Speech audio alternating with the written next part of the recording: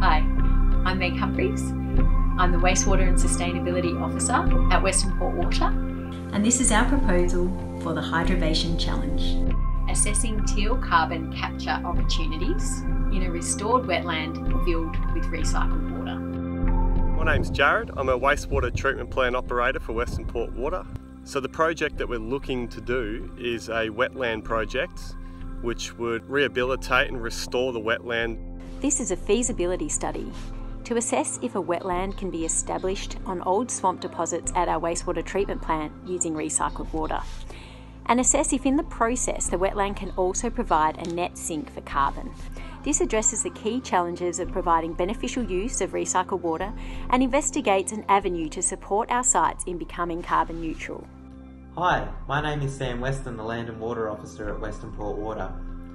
Our treatment plant is situated on what's called swamp scrub country, and after rainfall events you can see down in the lower reaches of the property what resembles a wetland.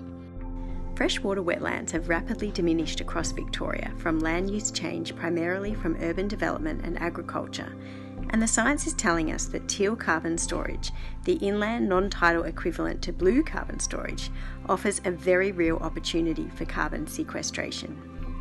Hi guys, my name is Renee and I'm a part of the Environment and Sustainability team. A recent cultural heritage assessment has shown that the area was actually once a section of the Bass River, so for traditional owners that's very significant. Historically as well, this area was a hotspot for Aboriginal activity, and this is attributed to the high abundance of resources that these types of natural environments bring. Despite the fact that recycled water isn't suitable for use in traditional cultural practices, it can add value to the environment. The benefits of this project are going to be huge for the environment, but also beneficial to Westernport Water.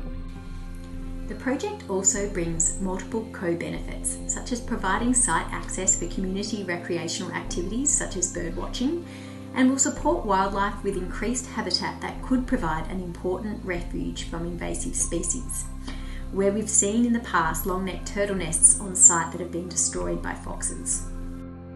And in addition, this project has the scope to provide a pilot test site for ongoing quantification of carbon fluxes before and after the wetland restoration works through early engagement with Deakin University's Blue Carbon Lab.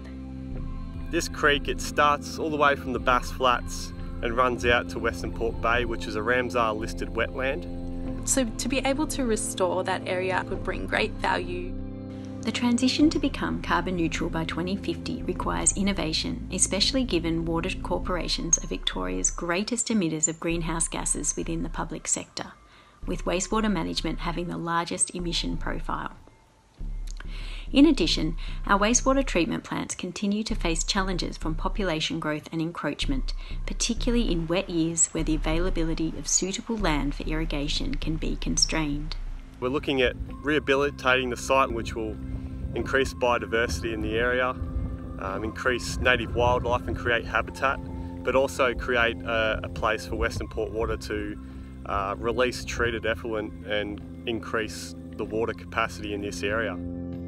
We need to seriously start investing and exploring in a diversity of different approaches that address these challenges across the water sector, looking for project co-benefits that are supported by our customers and community as we transition to a more sustainable future.